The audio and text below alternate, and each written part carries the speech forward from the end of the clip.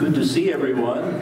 You came a little earlier today. The last few weeks, people have been coming closer to the hour. So I got a little anxious that we were going to have to turn people away because it would overflow fast, but we did okay with the numbers. I know a few of you are back for the first time, so welcome to our Savior. We're almost through the season of Epiphany.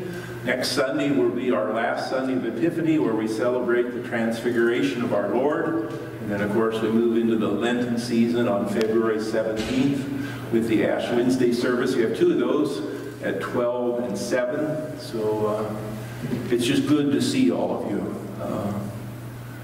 This last year has been something else, without question. And it's part of one of the purposes of the body of Christ, that we support each other. So even if it's just this 50 minutes or so on Sunday morning, it's very valuable for us. Our Epiphany song today is "Oh, for a Thousand Tongues to Sing," and it'll be on the overhead.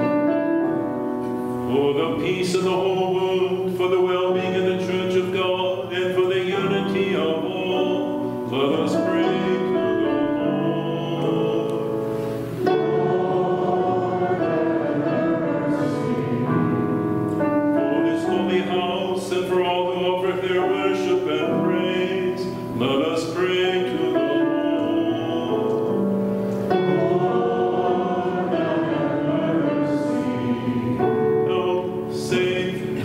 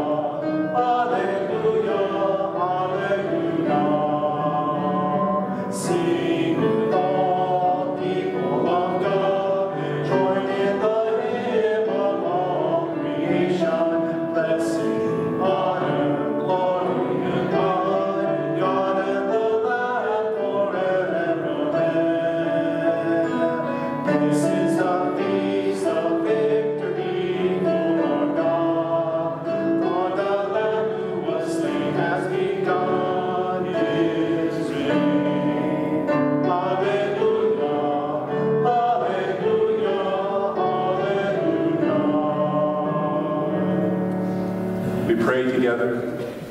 Everlasting God, you give strength to the weak and power to the faint. Make us agents of your healing and wholeness, that your good news may be made known to the ends of your creation. Through Jesus Christ, our Savior and Lord. Amen.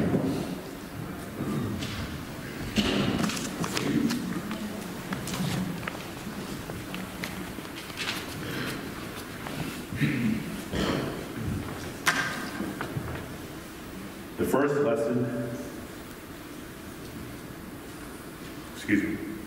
the first lesson is from the book of Isaiah, chapter 40. Have you not known? Have you not heard? Has it not been told you from the beginning? Have you not understood from the foundations of the earth? It is he who sits above the circle of the earth, and its inhabitants are like grasshoppers, who stretch out of the heavens like a curtain, and spread them like a tent to live in, who brings princes to naught, and makes the rulers of the earth as nothing. Scarcely are they planted, scarcely sown. Scarcely has their stem taken root in the earth, when he blows upon them and they wither, and the tempest carries them off like stubble. To whom then will you compare me? Or who is my equal? Says the Holy One. Lift up your eyes on high and see who created these. He who brings out their host and numbers them, calling them all by name.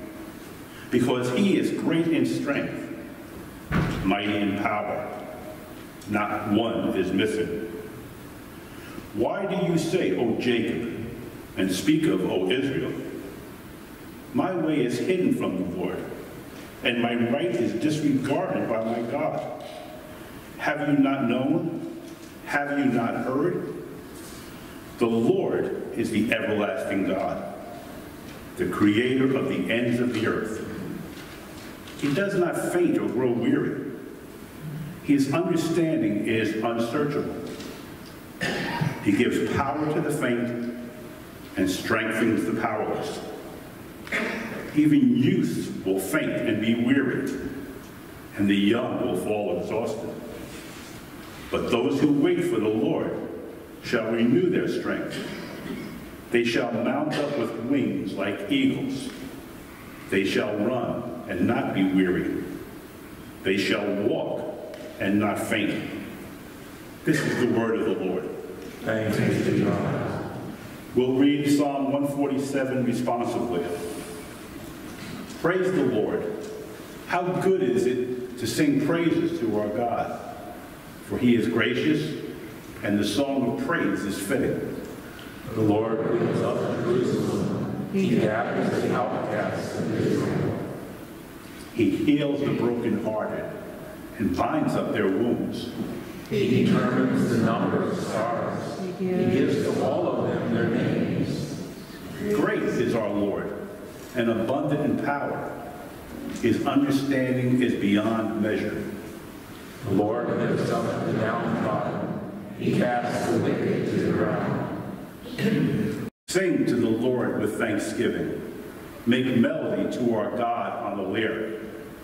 He covers the heavens with clouds, prepares rain for the earth, makes grass grow on the hills. He gives to the animals their food, and to the young ravens when they cry.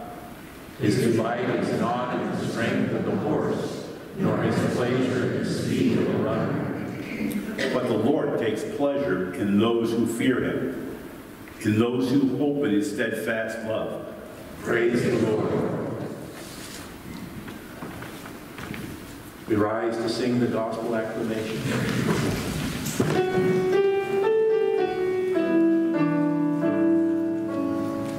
Hallelujah,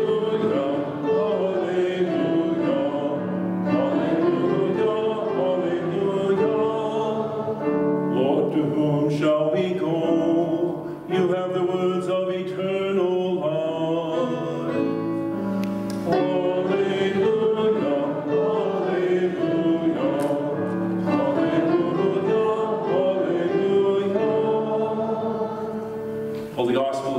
to St. Mark, the first chapter. As soon as Jesus and his disciples left the synagogue, they entered the house of Simon and Andrew with James and John. And Simon's mother-in-law was in bed with a fever, and they told him about her at once. He came and took her by the hand and lifted her up. Then the fever left her, and she began to serve them. That evening at sunset, they brought to him all who were sick or possessed with demons.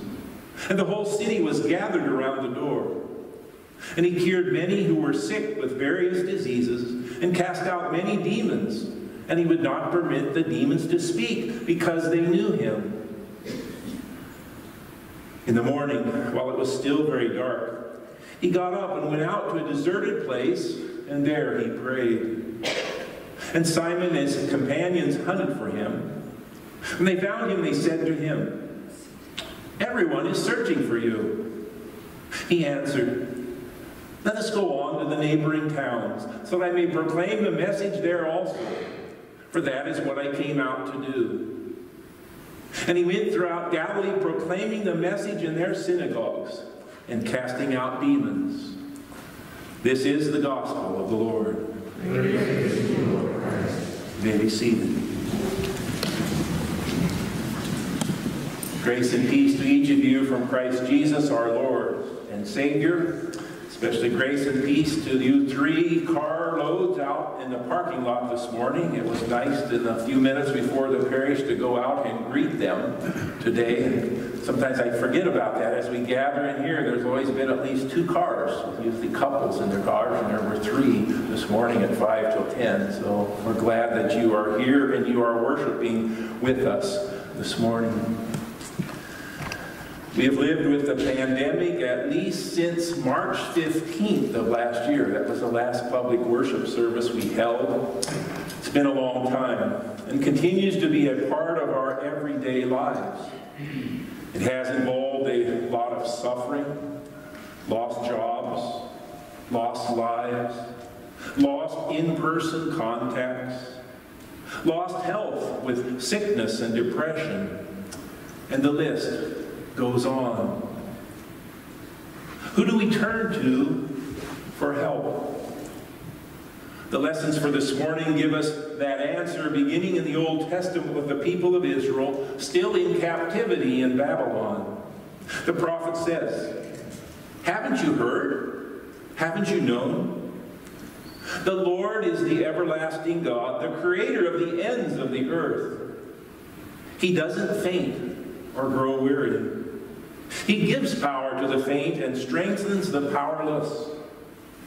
Even youth will faint and be weary, and the young will fall exhausted.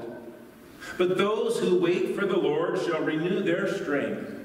They shall mount up with wings like eagles. They shall run and not be weary. They shall walk and not faint." What a verse of power, strength, and hope. So powerful that many posters and songs have been based upon it, including our own "On Eagle's Wings," which we will sing at the end of the service. For the author of Isaiah 40, humans are like grasshoppers who can become soaring eagles through the intervention of God. That is who we turn to for help in our times of need. There's a story told of a little boy and his father. They were walking along a road when they came across a large stone. The boy looked at the stone and thought about it a little. Then he asked his father, "Do you think if I use all my strength I can move that rock?" Father thought for a moment and said, "I think that if you use all your strength, you can do it." That was all the little boy needed. He ran over to the rock and began to push on it. He pushed and he pushed. So hard did he try that little beads of sweat appeared on his forehead. But the rock didn't move. Not an inch. Not an half an inch. After a while, the little boy sat down on the ground. His face had fallen. His whole body seemed to be just a lump there on the earth. You were wrong, he told his dad. I can't do it. His father walked over to him, knelt beside him, and put his arm around the boy's shoulder. You can do it, he said. You just didn't use all your strength. You didn't ask me to help. The world in which we live tells us that it is all up to us. It tells us that we have to be strong and independent. It tells us we can't and shouldn't count on anyone or anything else. And yet, what faith tells us, and what Jews and Christians have known forever, is that we have a ready resource in God, strength for those who ask. We need to ask God for the help we need. The psalmist for today wasn't afraid to ask because he knew what God was like. He said, "The Lord is gracious. He heals the brokenhearted and binds up their wounds. His understanding is beyond measure. The Lord lifts up the downtrodden. He casts the wicked to the ground." And God not only cares for humans, God cares for all creation. God covers the heavens with clouds, prepares rain for the earth, makes grass grow on the hills, and even the animals. The Lord gives to the animals their food, to the young ravens when they cry. The Lord takes pleasure in those who fear him, those who ask for his help, those who hope in his steadfast love. That is who we turn to for help in our times of need. The gospel shows again the God who helps those who are down. Following last week's expulsion of the demon in Capernaum synagogue, Jesus now turns to healing Simon's mother-in-law in a local home. When her fever leaves her, she gets up and serves Jesus and the disciples. Her healing leads to her serving. The word here in Greek for serving is diakonia, the same root word for deacons and deaconesses. We lift up the many deaconesses who have served the church, the Lutheran Church, through the years. They have served in many different settings, from church parishes to nursing homes to hospitals to homeless shelters. We lift up the individuals who offer the prayers every day on our prayer chain, whose petitions to God help bring healing to many. We lift up the volunteers on our evangelism committee who send out cards of compassion to those who are sick, ill, or dying. Today we will install council members for this new year. They will serve God and all of us in many different ways, including bringing special healing. During installation, we will remind them, you are to be faithful in your specific area of serving, that the Spirit who empowers you may be glorified. You are to be examples of faith, active in love, fostering peace, harmony, and mutual understanding in this congregation. That's bringing healing, fostering peace, harmony, and mutual understanding. Our healing by God leads to our serving of others. The Amish have a theme using the word joy, J-O-Y. J, Jesus first. O, others second. Y, yourself last. In serving, we too need strength, as Jesus did when he went off by himself to pray. Following his healing of Simon's mother-in-law, the whole city of Capernaum gathered around the house with their sick and infirm to be healed by Jesus. It must have been a super long day. Early that next morning, Jesus went out in the dark to pray for strength from his Heavenly Father. We take time to get closer to God, especially in prayer and meditation. It's the battery recharge that keeps us going. A second story about a father and his son. A father took his small son with him to town one day to run some errands. When lunchtime arrived, the two of them went to a familiar diner for a sandwich. The father sat down on one of the stools at the counter and lifted the boy up to the seat beside him. They ordered lunch, and when the waiter brought the food, the father said, "Son, we'll just have to say a silent prayer." Dad got through praying first and waited for the boy to finish his prayer. But he just sat with his head bowed for an unusually long time. When he finally looked up, his father asked him, "What in the world were you praying about all that time?" With the innocence and honesty of a child, he replied, "How do I know? It was a silent prayer."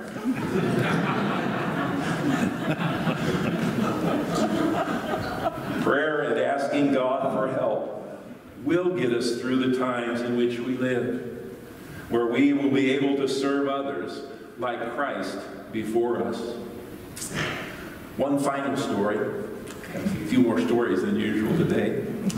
Henry Nouwen, in his book, The Roots of Hope, said, "Recently a friend told me a story that expressed the meaning of compassion better than any explanation I had heard before. Once there was a very old man who used to meditate early every morning under a large tree on the bank of the Ganges River in India. One morning, having finished his meditation, the old man opened his eyes and saw a scorpion floating helplessly in the strong current of the river. As the scorpion was pulled close to the tree, it got caught in the long tree roots that branched out far into the river. The scorpion struggled frantically to free itself, but got more and more entangled in the complex network of the tree roots. When the old man saw this, he immediately stretched himself onto the extended roots and reached out to rescue the drowning scorpion. But as soon as he touched it, the animal jerked and stung him wildly.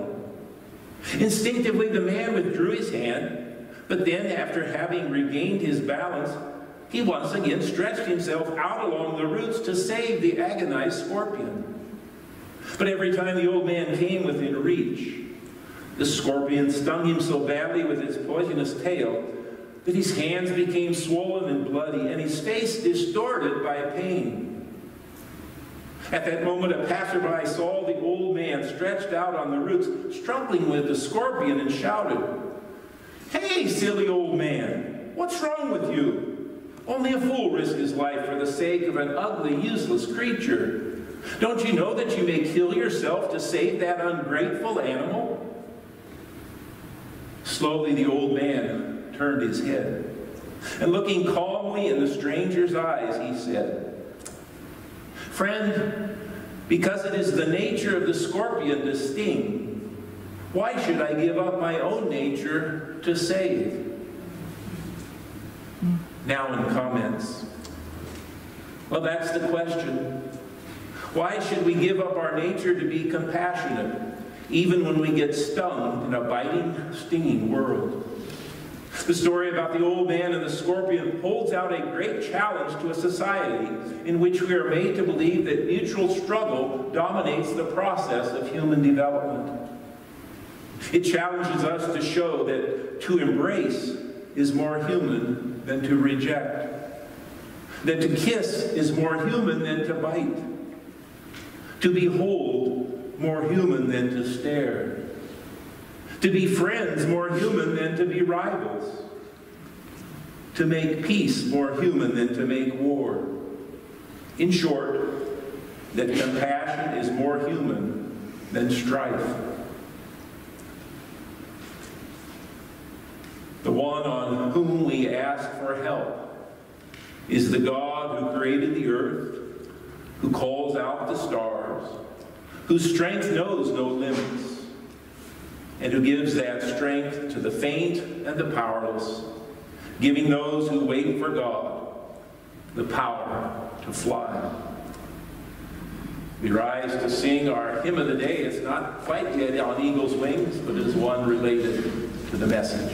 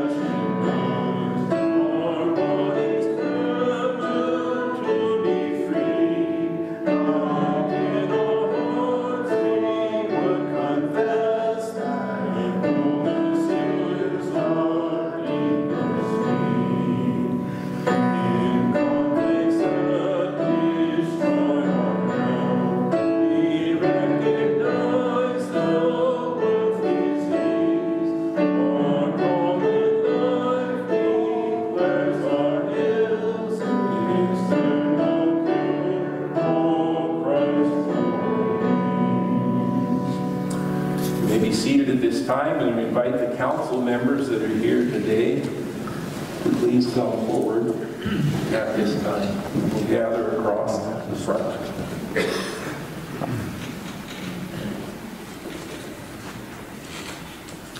And then I put those glasses on, everything goes forward. Go ahead and gather across here and we'll introduce you. Looks like there's 3 of them here today. We have Zane Junker, Angelo Renato, and Ali Hiles. I believe we have 10 this year, so either all 7 are going to show up the next one. I know Norm's not coming to worship at all with the virus, but go ahead and turn and face me, and we'll go forward. The following people have been elected by the council or by the congregation to positions of leadership. We give thanks for their willingness to serve. In baptism, we are welcomed into the body of Christ and sent to share in the mission of God. We rejoice now that these sisters and brothers will lead us in our common life and our mutual mission as a congregation. A reading from 1 Corinthians. There are varieties of gifts, but the same Spirit. And there are varieties of services, but the same Lord. And there are varieties of activity. It is the same God who activates all of them in everyone. To each is given the manifestation of the Spirit for the common good. You 3 have been elected to positions of leadership and trust in this congregation. You are to see that the words and deeds of this household of faith bear witness to God, who gathers us into one, together with the whole church. You are to seek to involve all the members of this congregation in worship, learning, witness, service, and support, so that the mission of Christ is carried out in this congregation, in the wider church, in this community, and in the whole world. You are to be faithful in your specific area of serving, that the Spirit who empowers you may be glorified. You are to be examples of faith active in love, fostering peace, harmony, and mutual understanding in this congregation. On behalf of your sisters and brothers in Christ, I ask you, will you accept and faithfully carry out the duties of the offices to which you have been elected? If so, answer, I will, and I ask God to help me. I will. Go ahead and face the congregation. People of God, I ask you, will you support these, your elected leaders, and will you share in the mutual ministry that Christ has given to all who are baptized? If so, answer, we will, and we ask God to help us. We will. I now declare you 3 installed as officers, council members of this congregation. Almighty God bless you and direct your days and your deeds in peace, that you may be faithful servants of Christ. Amen. The peace of the Lord be with you all. And also with you. We continue with, I'm just going to mention the offerings of the church. You put those at the door. We want to thank you for those offerings and remind those at home that are listening in, you're welcome to send your donations too. I thought it would be good to have a prayer of thanksgiving. God of all creation, all you have made is good, and your love endures forever. You bring forth bread from the earth and fruit from the vine. Nourish us with these gifts, that we might be for the world signs of your gracious presence. In Jesus Christ, our Savior and Lord. Amen. Continue with the prayers of the church.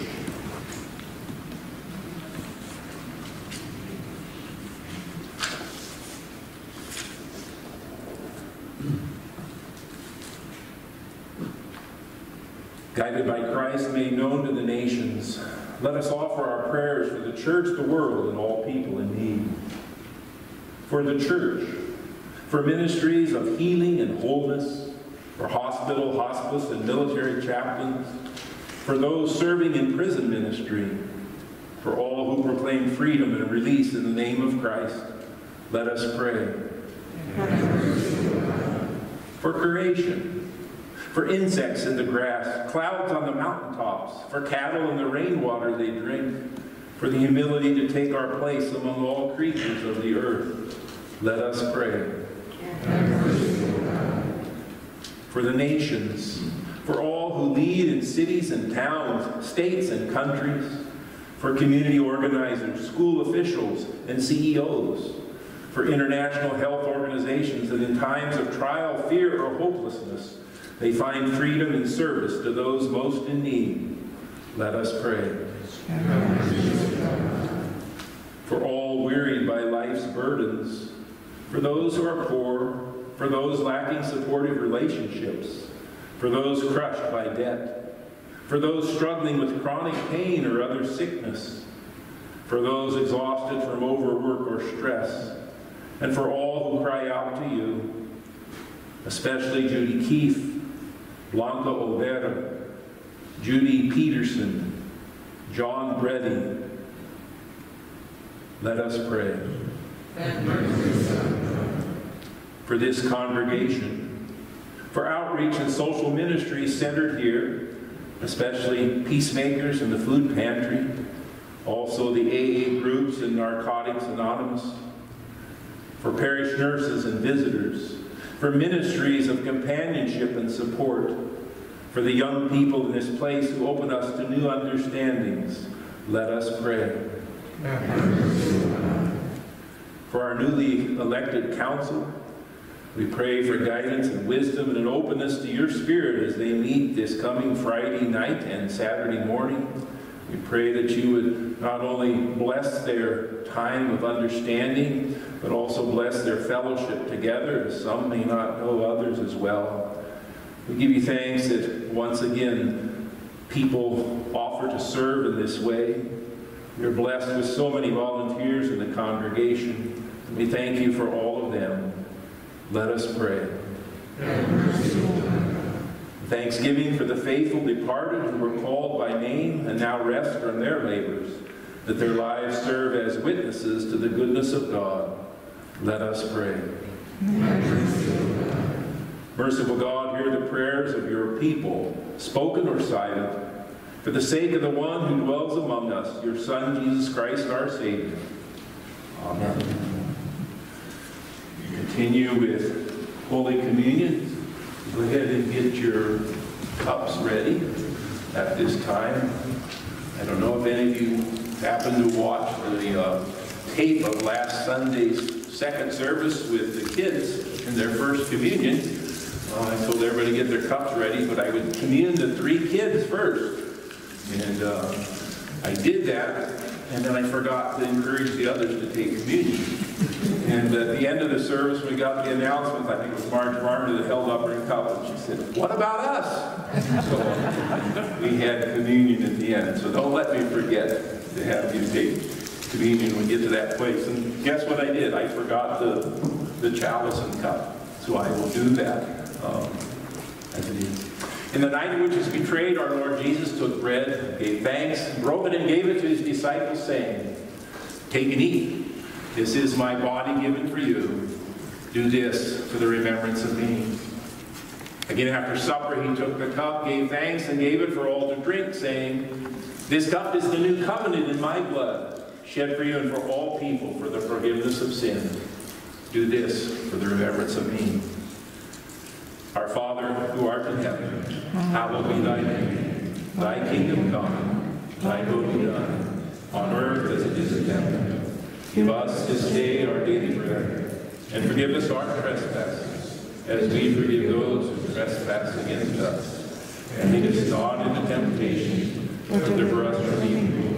For thine is the kingdom, the power, and the glory, forever and ever. Amen. Take and eat the body of Christ, given for you.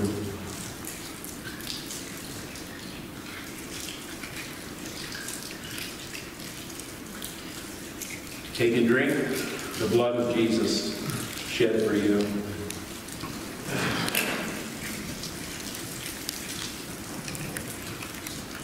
We pray together the post-communion prayer. Christ Jesus, at this table we have feasted on your very life and are strengthened for our journey. Send us forth from this banquet nourished in body and in spirit, to proclaim your good news and serve others in your name. Amen.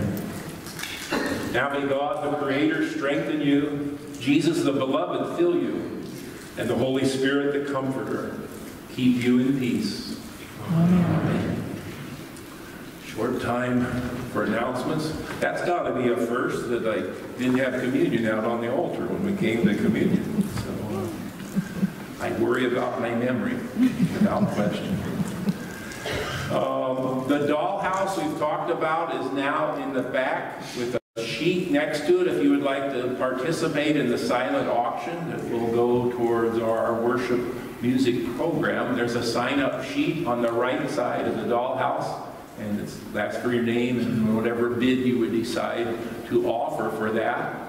And we'll have that out for maybe 3 weeks, at least 3 Sundays. So I encourage some of you to, even if you don't want it yourself, if you know somebody that might be good to give it to someone, that would be good as well. There is the hand sanitizer back there, so after you've used the pen, go ahead and use the sanitizer. Other announcements this morning that anyone has? Dave always encourages me to remind you that as we finish that we will usher you out from the back first. But, I know we're just creatures of habit. We want to stand up and lead right away. And even after months and months of doing it this way, our mind still doesn't always remember. Now finally we will sing on Eagle's Wings. We've been waiting for that one. Let us rise.